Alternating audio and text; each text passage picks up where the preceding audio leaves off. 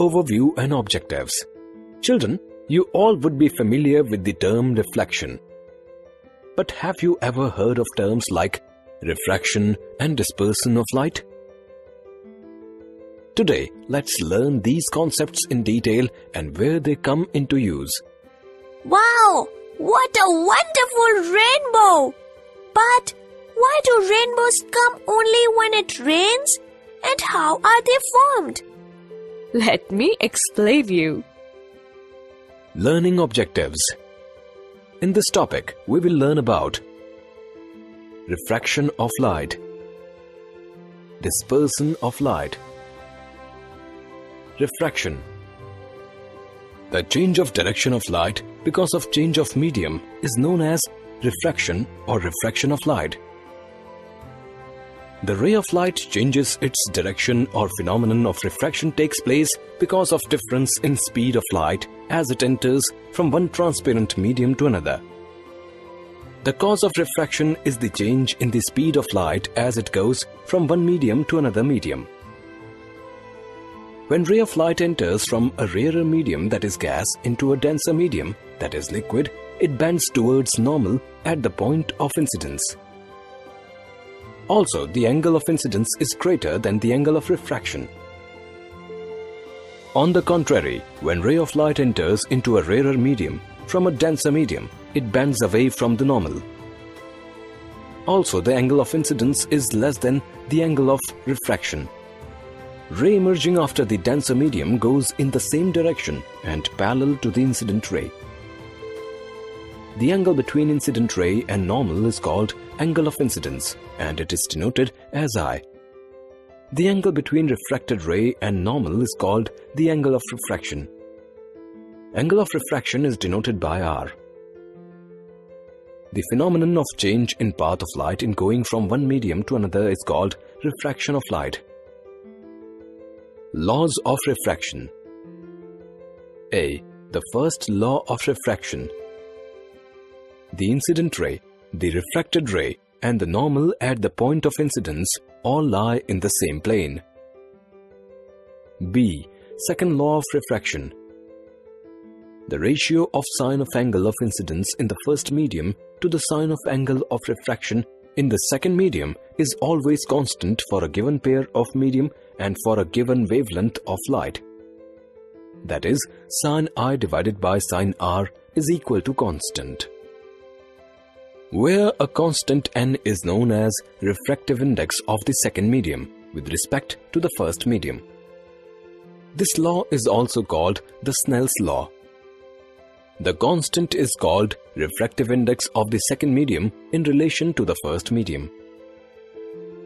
The ratio of speed of light in vacuum to the speed of light in a medium is called the refractive index of the medium. It has no unit. Refractive index. The value of the refractive index for a given pair of media depends upon the speed of light in the two media.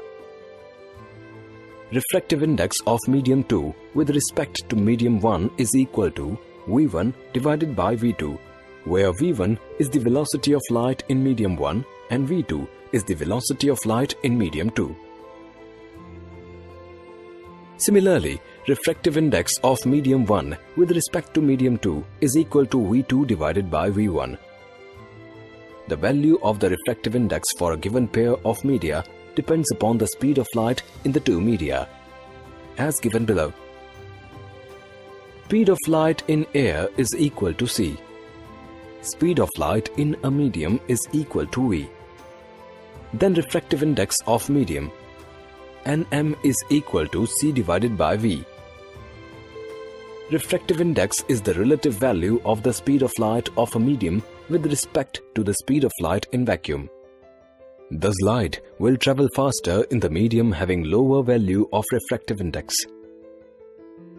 Refraction of ray of light through convex and concave lenses. A. Refraction of parallel ray. A parallel ray converges at focus of a convex lens and diverges from the focus of a concave lens. B. Refraction of ray passing through the principal focus. A ray passing through principal focus emerges parallel to the principal axis after refraction from a convex lens. A ray passing through the principal focus emerges parallel to the principal axis after diverging from a concave lens. C. Ray passing through the optical center of lens. Ray passing through the optical center of convex and concave lens emerges in the same direction without any deviation. Refraction of light through a prism. Prism is a transparent optical element which refracts light. An optical object to be defined as prism must have at least two faces with an angle between them. Triangular prism is the most common type of prism. It has a triangular base and rectangular sides.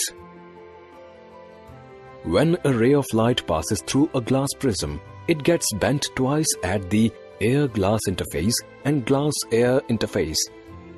Example: if KL be a monochromatic light falling on the side AB, it gets refracted and travels along LM. It once again suffers a refraction at M and emerges out along MN. The angle through which the emergent ray deviates from the direction of incident ray is called angle of deviation, D. The angle between the surfaces of the prism is called the angle of prism. Angle A between the two refracting surfaces ABQP and APRC is called the angle of prism. Dispersion of white light by a glass prism. The phenomenon of splitting of white light into its component colors is called dispersion of light. It takes place because of the angles of refraction of light for different colors are different. The dispersion of white light occurs because colors of white light travel at different speeds through the glass prism. The amount of refraction depends on the speed of colored light in glass. Since different colors travel at different speeds, they are refracted by different angles on passing through the glass prism. So, when white light consisting of 7 colors fall on a glass prism, each color in it is refracted by a different angle, with the result that 7 colors will spread out to form a spectrum. The band of 7 colors formed on a white screen when a beam of white light is passed through a glass prism is called spectrum of white light. The 7 colors of the spectrum are violet, indigo, blue, green, yellow, orange, and red. That is Webcure. Newton's experiment. When a beam of white light is passed through a glass prism, it is split up into its component colors. When these colors are allowed to fall on an inverted glass prism, it recombines to produce white light. Natural spectrum, formation of rainbow. A rainbow is a natural spectrum appearing in the sky after a rain shower. It is caused by the dispersion of sunlight by water droplets present in the atmosphere. The water droplets act like small prisms. They refract and disperse the sunlight, then reflect it internally and finally refracts it again when it comes out of the raindrop. Due to the dispersion of sunlight and internal reflection by the water droplets, rainbow is formed against the backdrop of sky. A rainbow always forms in the direction opposite to the sun.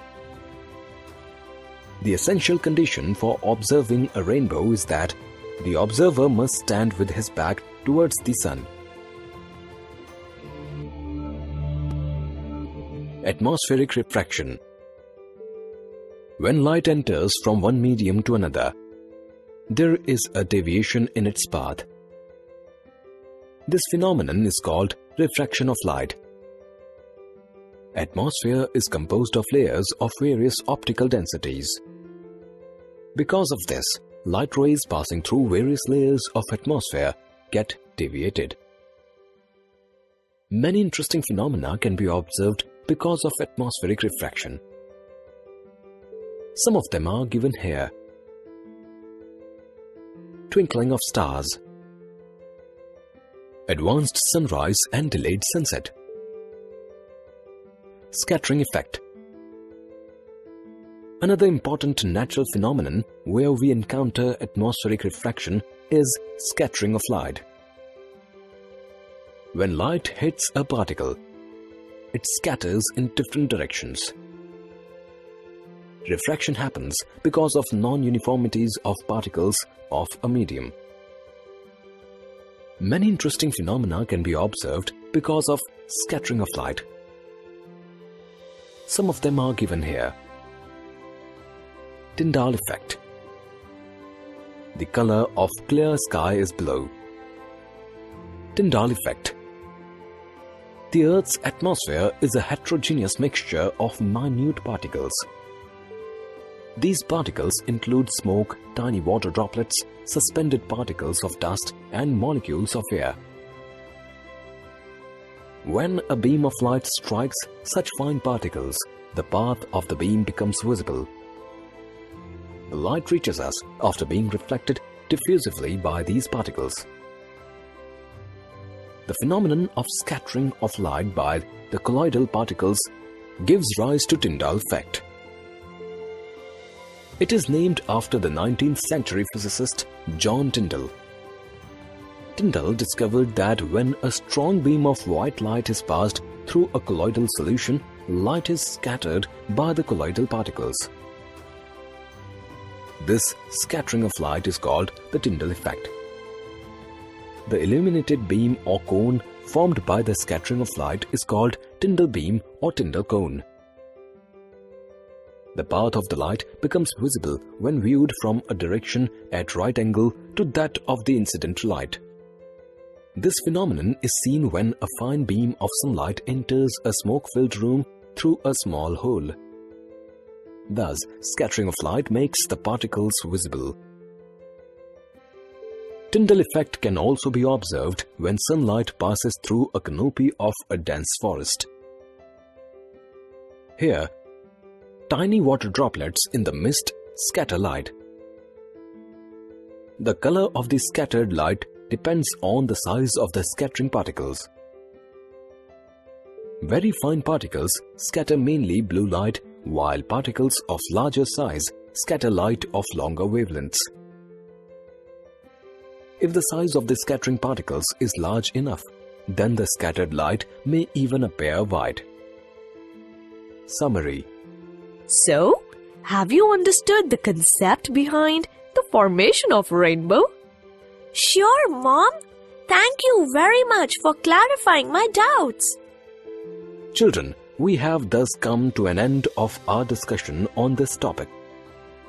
Hope you have understood the concept of refraction and dispersion of light. Summary. In this topic, we have learnt about refraction of light, dispersion of light,